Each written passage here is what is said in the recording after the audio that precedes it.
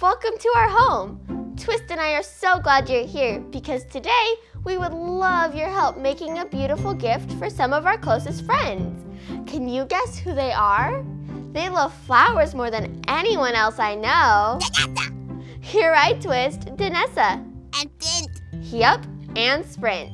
We're making a flower wreath out of egg cartons for Danessa Deer and her bestie Sprint because they're always showing compassion to all living things. And we want to show them how thankful we are for their kindness with a gift that celebrates something unique and special about them. How about you make the one for Sprint? And you can make one for yourself or for a best friend too. Here's what you'll need: a pen or a pencil, a large piece of cardboard, egg cartons, safety scissors, non-toxic craft paint, paintbrushes, a paint palette or an egg carton, green construction paper for leaves, and non-toxic glue. First, use a pen or pencil to trace a circle onto the cardboard.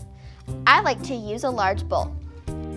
When you're done, take a smaller bowl and trace a smaller circle inside the larger circle. Remember, leave enough space between the smaller circle and the larger circle, because that will be our space to put our flowers and our leaves. When you're done, cut it out. Then it will look like a giant ring. Next, use safety scissors to cut the egg cartons between the cups. It's a little more tricky than cutting paper, and you'll have to squeeze a little harder, so make sure your fingers aren't in the way of your scissors as you squeeze.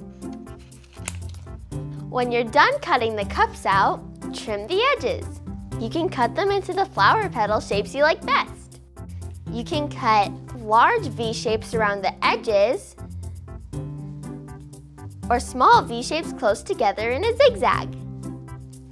Or my favorite one, cut slits around the edges and then carefully pull them back to open the petals. My bestie Twist has been cutting leaves out of green construction paper all morning to add to our wreaths. Thanks, bestie. You're getting good at that. You're welcome. Now for our favorite part, painting! This will get a little messy. We always get paint on our paws, and that's okay. It's part of the fun. Just make sure to lay some paper on the table before you start. When painting the wreath base, get around the edges really good. I like to use green so it looks like grass. When you're done painting the base, set it aside to dry. Now paint your favorite colors on the flowers. What colors do you love, Twist? Ooh, pink, pink, pink. I love pink. Just like you. That's great. I love picking lots of different colors for my flowers.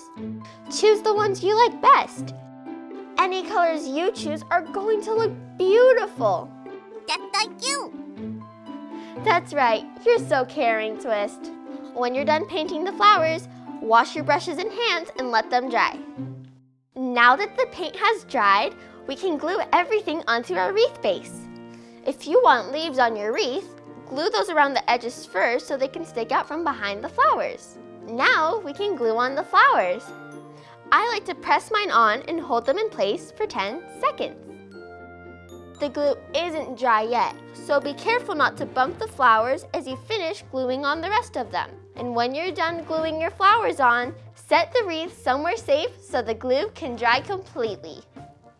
And we're finished! Yay! Your wreath is ready to hang.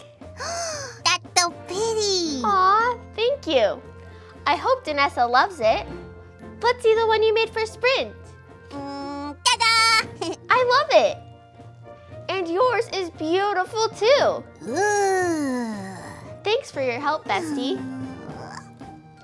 Be sure to come back soon, friends. We have so many new ideas we would love to create with you. Until next time. Bye.